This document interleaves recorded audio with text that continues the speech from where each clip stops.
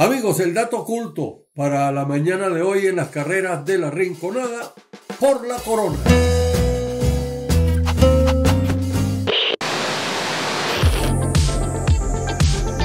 Amigas y amigos, tengan todas y todos muy buenos días con el consecuente deseo que la suerte decore sus apuestas, listos ya para llevarles una vez más nuestro programa Trasnocho Hípico, hoy con información para las carreras del Hipódromo La Rinconada. Adicionalmente tendremos también los resultados de las carreras de la serie hípica que se disputarán en el Hipódromo Presidente Remón de Panamá, con participación absoluta de todos los ejemplares venezolanos representando a Venezuela, y de una vez les deseamos muchísima suerte a todos, tantos jinetes, entrenadores, propietarios de los ejemplares. Así que buena suerte para todo el equipo que integra la representación venezolana. Bien amigos, dicho esto, les recordamos también que contamos con el respaldo invaluable de nuestros queridos compañeros analistas, como lo son el profesor Manuel Vázquez, Nelson Bozo Martínez, Freddy Kruger, Franklin Moleiro, el popular Carapacho, Ervin Herrera y también nuestro ahijado Wolfang Botino, el Marc Anthony del Hipismo. Bien, llegando y cobrando para hoy. Va a correr en la primera carrera del programa el número 3, Draxler, el número 3. Este caballo viene de ganarles a los mismos ejemplares hace 2 semanas y contamos con 200 metros menos en esta carrera y el caballo debe ganar de punta a punta. Draxler, el 3, en la primera carrera de la tarde. Dicho esto, vamos a continuar adelante con nuestro programa. Una presentación de postes del Centro Compañía Anónima y Conéctese al Futuro hoy. La conga rumbera, la gran rumba ambulante de Caracas y también 810 Market, su sitio favorito en la calle El Hambre de Baruta, frente a Banesco. Así que allí están todos esperándolos para atenderle como usted bien merece. Muy buenos días tengan todos los radioescuchas de este programa, como lo es Trasnocho Hípico, La Rinconada. Como siempre, agradeciéndole a Jesús Oropesa, mi gran amigo, por darme la oportunidad de irme semanalmente a todos estos radioescuchas. Bueno, sí, ya desde bien temprano aquí en arena del Hipódromo Internacional La Rinconada, para tratar de llevarles a ustedes la mejor información en las carreras de caballo. Les habla desde acá Franklin Moleiro, el popular Carapacho. Mi número de contacto 0424-423-1242. Bueno, sí, entramos en materia de las carreras. En la primera carrera, ¿dónde están los reales para hacer el 5 y 6? En la primera carrera. Se trata del ejemplar Draxler, el conducido José Hilberto Hernández, presentado por Germán Rojas. El número 3, Draxler. Ahí están los reales para sellar el juego del 5 y 6. Mi primera línea, en la primera válida, Binanduk, número 8, el conducido de Joan Aranguri, presentado por Ramón García. Este ejemplar debe ganar muy cómodamente. Mi segunda línea, sexta válida, Clásico Internacional de Caribe. Viva Venezuela, Light Tri Fratelli, conducido de Irak Ortiz y presentado Ramón García. Como todos ustedes lo saben, Irak Ortiz pidió esta monta para conducirla en el Clásico del Caribe. Tiene un gran concepto de este ejemplar y bueno, ahí está, a ligar y apoyar el juego del 5 y 6. Bye, nos vemos en la próxima. Amigos y amigas, tengan todos muy buenos días. Le habla su amigo de siempre y para siempre, Freddy Kruger. Recuerda mi punto de contacto, Venezuela, 0414-285-4889, para que tengan informaciones como señora Florencia. Usted sabe que era señora Florencia, lo más fijo del día. Señora Florencia, lo más fijo del día, para que tengan informaciones como Zoom Classic, que clase de dividendo. Madame Walker era súper fija, y la yegua que ganó segunda válida, la número 2, también era una yegua que también le indiqué por ahí. No tuvimos espectacular, nada por el estilo, pero nos defendimos más o menos. Espectacular. Vamos hasta el domingo, Dios mediante, en el Hipódromo La Rinconada. Recuerda, amigo, mi punto de contacto, Freddy Kruger, el hombre de aquel código líder, la 1818. En el punto de contacto, ¿quieres asesorarte con un elemento realmente que te va a ayudar a ganar? Te va a ayudar a ganar y no se ganan todas las semanas. Es mentira, los pronosticadores que ganan todas las semanas. Es mentira, eso no lo cree nadie. Bueno, más que ese punto de contacto 0414-285-4889. Vamos a indicar una línea, un par de regalos en la no válida. Caballo invencible, anda espectacular, fino. El caballo va para mejores lotes. Debe salir a marcar los parciales y ganar de extremo a extremo. En la segunda del programa y en la tercera, este número 7 corrió por lote superior. Luz inmenso, 56 kilos, no le buscaron descargo. Va a ser difícil derrotar el número 7 en la tercera del programa. Y en el 5 y 6 vamos a dirigir una línea buena, una línea macha, de mucho dato, hablan de Briana, hablan de Fantastic Show. Vamos a dedicar Sweet Victory con características imperdibles, la velocidad, le quitaron gringo, le pusieron voz al blanco, le llevan excelente en cancha, vamos a ligarla con todo, vamos a ligar a marcar los parciales y de extremo a extremo la número 7, Sweet Victory con características imperdibles. Suerte, Venezuela.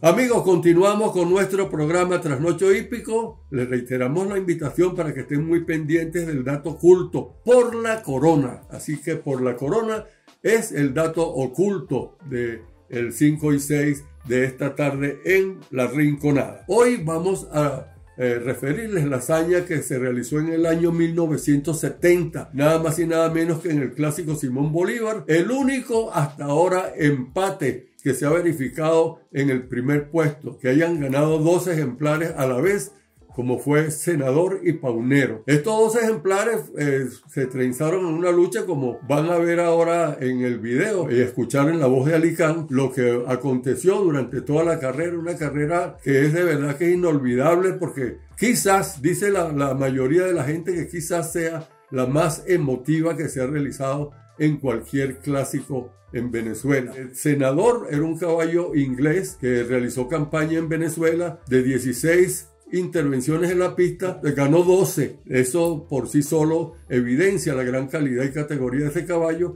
que en esa carrera precisamente corría como el gran favorito. El ejemplar que le empató podríamos definirlo como un ejemplar plebeyo, porque el pobre tenía una sola actuación ganadora y después no se escuchó prácticamente más nunca nada de él, porque sus intervenciones fueron muy grises y muy incoloras. Así que tan mala suerte ha tenido Paunero que nosotros, consultando una página muy reputada, el caballo está prácticamente olvidado. Estuvimos buscando uno por uno de los ejemplares y no aparece en ninguna Paunero con su historia. Así que esa misma historia que nosotros estamos ignorando en este momento es la que nos puso a ignorar esa página. Bien, amigos, dicho esto, nosotros vamos a ir directamente para que ustedes recuerden la importancia de ese clásico, lo emotivo, donde se confrontaban también una estrella del hipismo, como era José Luis Vargas, quien condujo al caballo Senador, y Adone Velarde, quien montó en condición de jinete aprendiz al caballo Paunero. Adelante, mi equipo.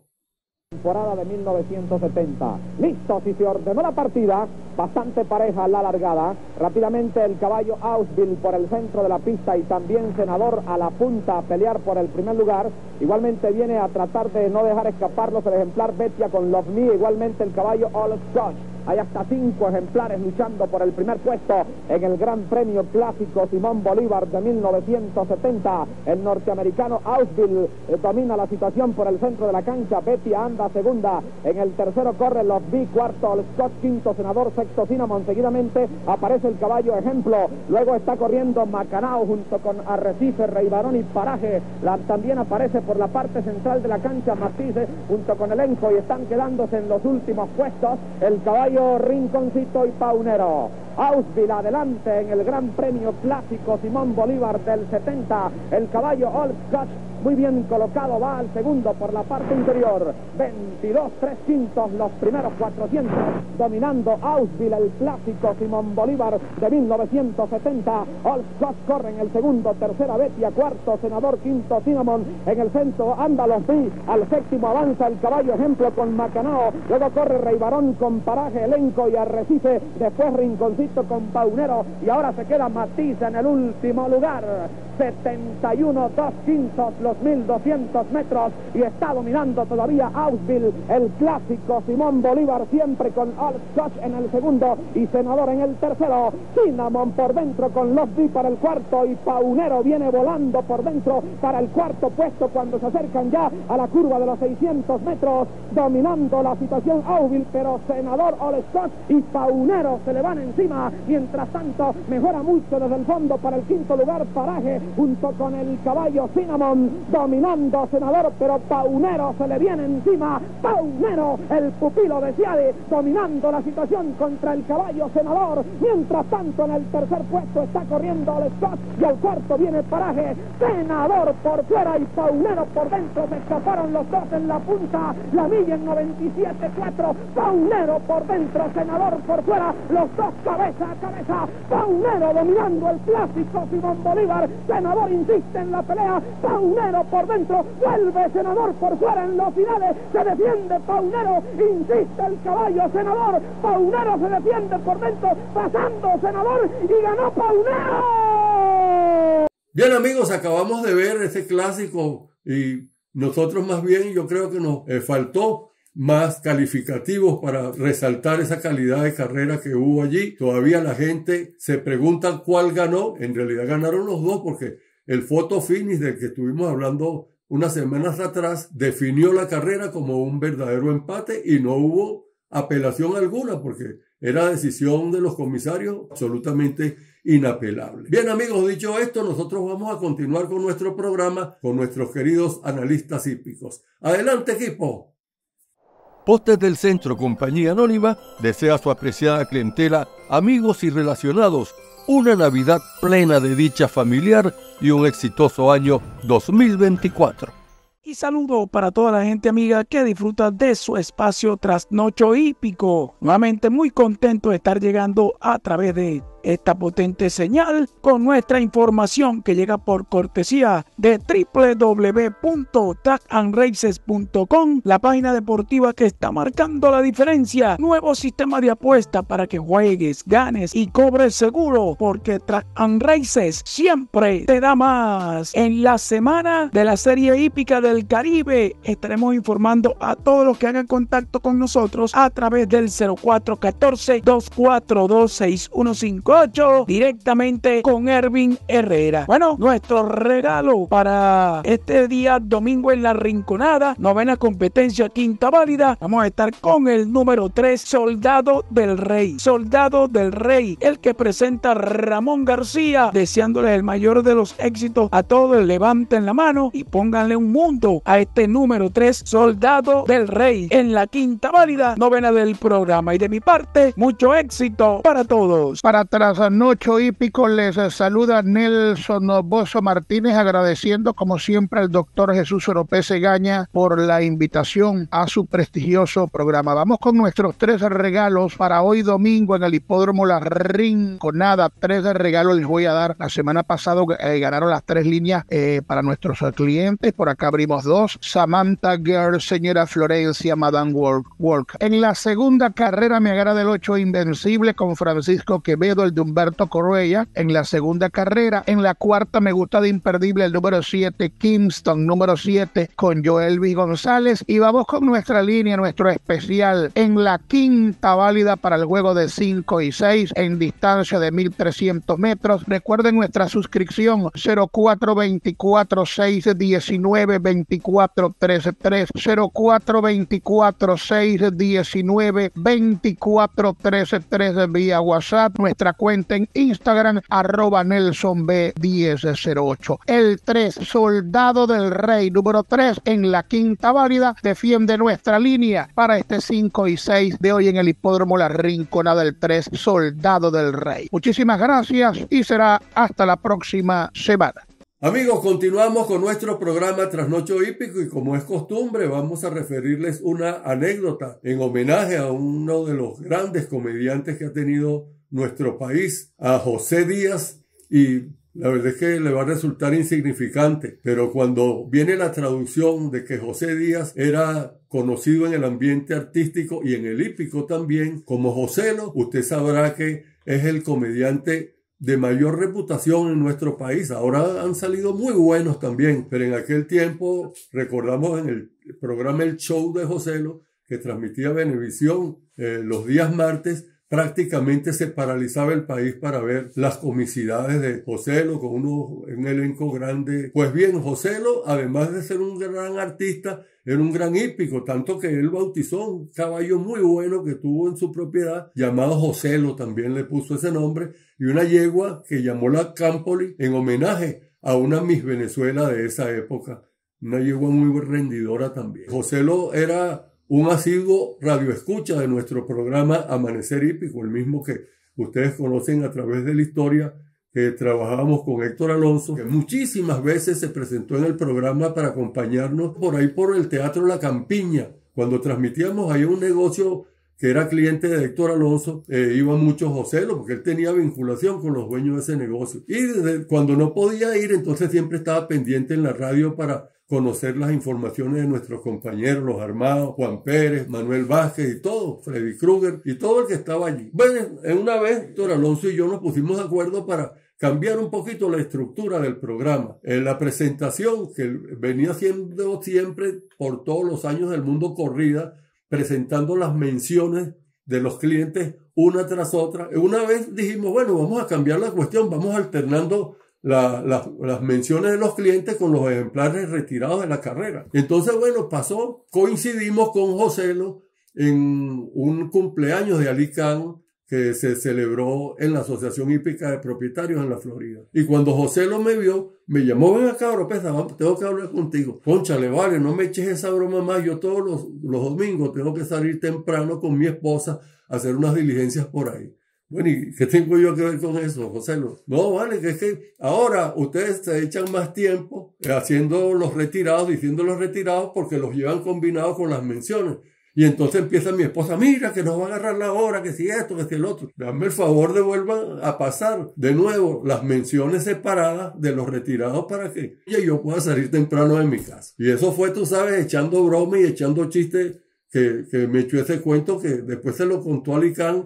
Es que tú sabes cómo son esos muchachos, chicos. Este es un homenaje a ese gran comediante venezolano, José Días, el popular Joselo, hermano de otra gloria de la televisión y la radio de Venezuela como es Simón Días. Hasta ellos dos que ahora están en el cielo acompañándose, nuestro recuerdo y nuestro deseo de que estén bien allá donde están pasándola de lo mejor, uno montado en el caballo viejo y el otro en el caballo nuevo que se llamaba José. Bien amigos, dicho esto, nosotros vamos a hacer un nuevo contacto con nuestros queridos analistas hípicos y en breve regresaremos con más de nuestro programa Trasnocho Hípico. 810 Market les desea una dulce Navidad en unión de sus familiares más cercanos y un año 2024 pleno de éxitos y bendiciones. Saludos al doctor López Egaña, mi hermano, un gran abrazo. Le saluda Manuel Vázquez por acá para el programa Trasnocho Hípico. Un programa pues con bastante acierto. Vamos a indicarles un par de líneas para el programa. Se trata de Litre Fratelli en el Clásico del Caribe. Creemos pues que este caballo debe ganar la competencia con un poquito de suerte. Vamos a ligar a Venezuela con este caballo, el nuestro, el caballo que presenta en óptimas condiciones el entrenador Ramón García Mosquera, y este caballo va a jugar pues como una línea con el jinete Iraí Ortiz, que ya lo conoce, lo ganó acá en Caracas, y creemos pues que es la línea Litre Fratelli en el Clásico Internacional del Caribe en 1800 metros en la última válida. Y me agrada un caballo en la primera válida, el Gran Rulo, para buscar un buen dividendo con este caballo. Es un favorito frío, me gusta a mí como una línea este caballo, el Gran Rulos. No le tomen en cuenta su último, tuvo corrullo negado en esa oportunidad, llegó a 5 cuerpos y en esta ocasión el caballo debe anotarse la victoria con un poquito de suerte. Me gusta en línea el Gran Rulo, presentado por Juan Carlos García. El 9 en la primera válida, con características de línea para todos los amigos de Trasnocho Hípico del programa del doctor Jesús Oropesa Egaña, y el nuestro en el Clásico del Caribe, el número 10, Litre Fratelli. Adelante, mi hermano Jesús Oropesa. Muchísimas gracias a mi padrino Jesús Oropesa Egaña y muy buenos días, amigos hípicos que nos siguen semana tras semana por aquí, por este prestigioso programa como lo es Trasnocho Hípico. Le hablan para todos ustedes el agente de jinete, el Marc Anthony del Hipismo. Recordando mi número de contacto es 0414-253-5406. Esas personas que quieran saber cuál es el gallo tapado, cuál es nuestro especial de lujo, nuestro regalo de aguinaldo, y quieren saber cuál es el ejemplar que le tenemos para conseguir en grande, solo tienen que contactarme y marcar el 0414-253-5406. Bueno, lo volvimos a hacer la semana pasada, lo volvimos a dar, el ejemplar la de Nino, una semana arriba, avasallante. Bueno, llevamos 2 semanas dándole, varias semanas dándole ejemplares de buen dividendo, rompe paradigma, Moconli, la de Abuelo Yeye. Bueno, y pare de contar todos ejemplares que me agradan para ganar de buen dividendo. Los favoritos se los dejo a usted y a la Gaceta. Yo le doy los batacazos. ¿Para qué? Para que ustedes consigan en grande. Y así como les tiro la de Nino, les tengo 2 ejemplares esta semana para este día domingo a la persona que se suscriban con este servidor y marquen el 0414-253-5406. Bueno, vamos con mis 2 regalitos a efectuarse en el Hipódromo La Rinconada este día domingo. Mi primer super recontrafío en la primera del programa, el número 3, el ejemplar Draxler. Me agrada este ejemplar para ganar de extremo a extremo con la monta de José Gilberto Hernández. Ya lo conocen, un ejemplar que se entiende a la maravilla con este jockey. Bueno, yo creo que de tomar la punta va a ser fuerte para que lo pasen. Hablan mucho de Ciclón, hablan mucho de la de Medina, el número 12, pero me quedo con este super recontrafío, el ejemplar Draxler número 3. Y nuestro segundo super recontrafío va a correr en la tercera válida para números para el juego del 5 y 6, y se trata de la número 4 Black Beauty. Número 4, me agrada este ejemplar con la monta de Francisco Quevedo. Este ejemplar me agrada para ganar, ya que este ejemplar anda súper bien en cancha. Yo creo que para mí este ejemplar no la debe fallar y va a dejar bien parado hacia el estilo ladenino el ejemplar Black Beauty en la tercera válida para el juego del 5 y 6. Bueno, nuestra cordial invitación será para la próxima semana, cuando estaremos despidiendo el 2023 para el exitoso equipo de Trasnocho Hípico. Recuerden que estamos por Instagram y por YouTube. Bendiciones y hasta la próxima semana, Dios mediante. Vamos negra pa' la conga rumbera, la gran rumba ambulante de Caracas. 4 horas de música genial con DJ. Recorremos Baruta, Las Mercedes, Chacao, La Boyera y El Atillo. Síguenos en @la conga rumbera y la conga piso rumbera. La conga rumbera, la gran rumba ambulante de Caracas. Amigos, vamos al resumen acostumbrado en el final de cada programa. Vamos con el llegando y cobrando. El llegando y cobrando que referimos para el día de hoy en la primera carrera, el 3 Draxler, número 3. Este ejemplar debe ganar con comodidad esta carrera. Viene de ganar muy fácil. Ahora es más corta la distancia inclusive y debe obtener victoria. Draxler, el 3 en la primera carrera. Y nuestros pronósticos para el 5 y 6 son los siguientes. En la segunda carrera nos gusta la yegua Briana. Esta es una yegua que lo hizo bastante aceptable. Llegó séptima pero muy cerca. Corrió y perdió con Estela Cavente, que era su compañera de cuadra, con la compañera de llave. Ya ustedes no tengo que explicarles, quizás al director del programa sí tenga que explicarle qué es eso, pero a ustedes que son hípicos no es necesario explicárselo. Así que, y en la cuarta válida, el ejemplar Nobel número 7. Este es otro ejemplar que en su última salió en punta y faltando aproximadamente 100 metros para la llegada se paró en seco y llegó tercero. Pero ahora van a ser 200 metros menos, lo que indica que el caballo, si resiste un poquito más, va a obtener la victoria en esta carrera. Así que Briana y Nobel son nuestros 2 candidatos para el 5 y 6 de esta tarde. Cuando íbamos a hacer el programa, nos llamaron para recomendarnos que diéramos en la cuarta carrera de la tarde al 7 Kingston. Kingston el 7. Le gusta muchísimo a nuestro querido amigo y su entrenador, Miguel Cortés, y vamos a acompañarlo a ligarle ese caballo a Miguel Kingston en la cuarta carrera del programa, el número 7. Y el dato oculto que tenemos para hoy, vamos a ver si no se nos olvidó. Por la corona, y lo que traduce es en la quinta válida, el 3 Soldado del Rey. Soldado del Rey es el que va por la corona como el dato oculto en la tarde de hoy. Amigos, antes de despedirnos, quisiéramos recordarles que no lo vamos a desasistir durante las festividades de Navidad, ya que como habrá una cese de actividades en La Rinconada, nosotros les vamos a traer varias historias traducidas en anécdotas, hazañas y también Estrellas del Hipismo, el programa que ustedes conocen que nosotros hacíamos ya en la radio, en Radio Caracas Radio, y también vamos a hacerles unos programas especiales con las carreras que ganaron los ejemplares triples Coronado aquí en Venezuela. Así que, dicho esto, solo nos queda invitarles para que si les gustó el programa, no olvides darle like y dejar tu comentario, que siempre será bien recibido. Recuerda también suscribirte a nuestro canal de YouTube Trasnocho Hípico, darle like a la campanita para que recibas todas las informaciones y notificaciones que a diario nosotros publicamos. Muchísimas gracias y que la suerte decore sus apuestas.